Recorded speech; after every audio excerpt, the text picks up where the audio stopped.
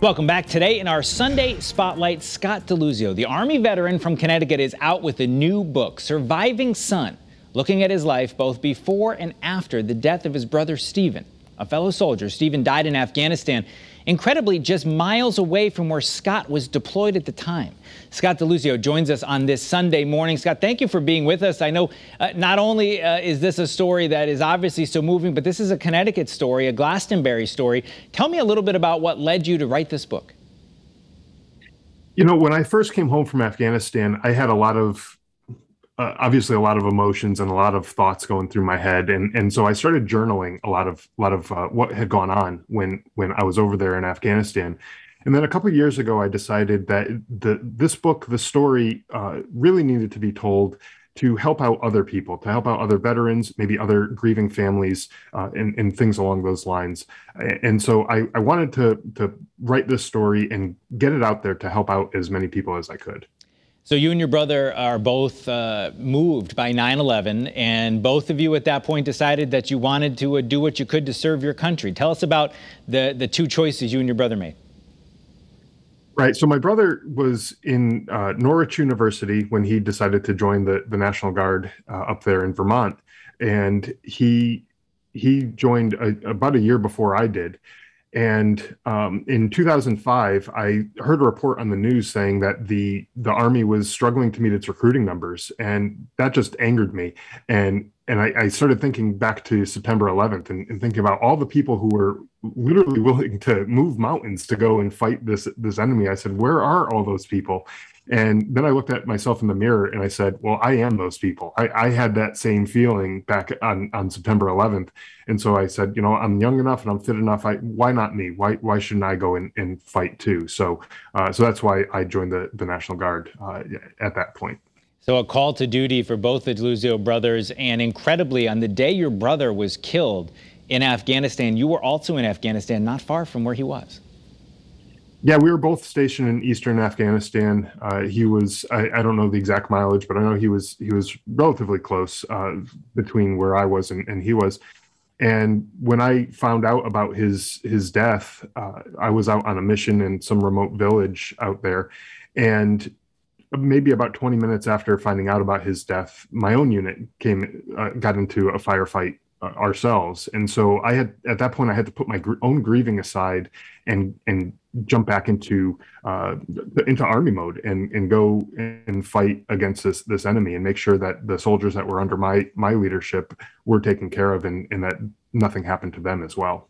Such an incredible story of sacrifice and of patriotism. Tell us about the next part of the story, though, because I think that's a lot of what you want people to know, right? Is not just what happened in Afghanistan, but what happened to you after you got home.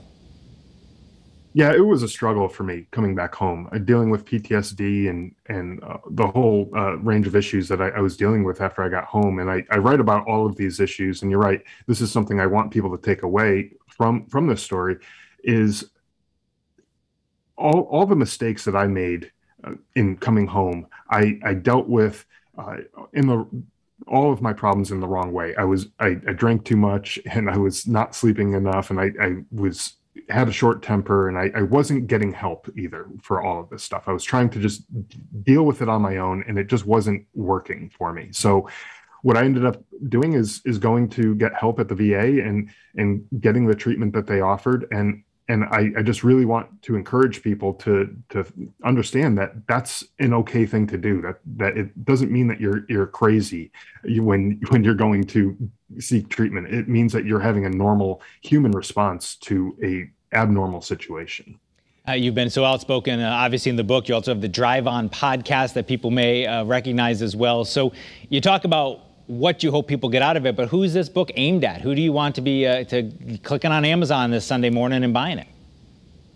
Yeah, I'd love for veterans and service members to go out and get a copy of this book to read about the issues that I had, and even people who are considering the military as a career path.